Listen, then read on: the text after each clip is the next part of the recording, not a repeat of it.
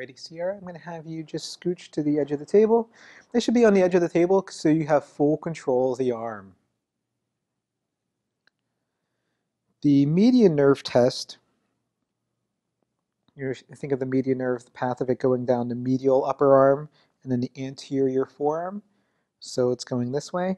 So the maneuvers are designed to bias that. And again, you're biasing that as a pattern, but you're obviously not isolating it only. I mean, there's muscles, a lot of muscles, tissues, bones, and joints that you're moving here. Just let me know if you have any complaints here, okay? So the first thing you're going to do for test 1 is you're not really going to depress the shoulder. You're just going to make sure it's in neutral to start. You're going to abduct to about 60 degrees.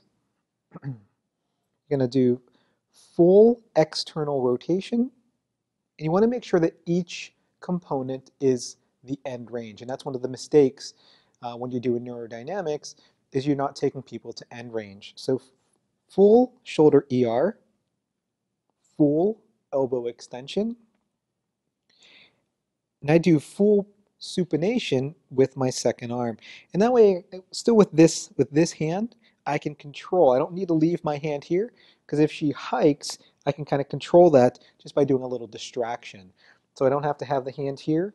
Because one of the things I noticed when I was taking this course from David Butler, most clinicians, even very seasoned clinicians and manual therapists, were not taking up the full tension in supination. It's one of the bigger mistakes, not getting to end range. Because if her end range in supination is here, I might not get the end range and might get a false negative versus it being positive.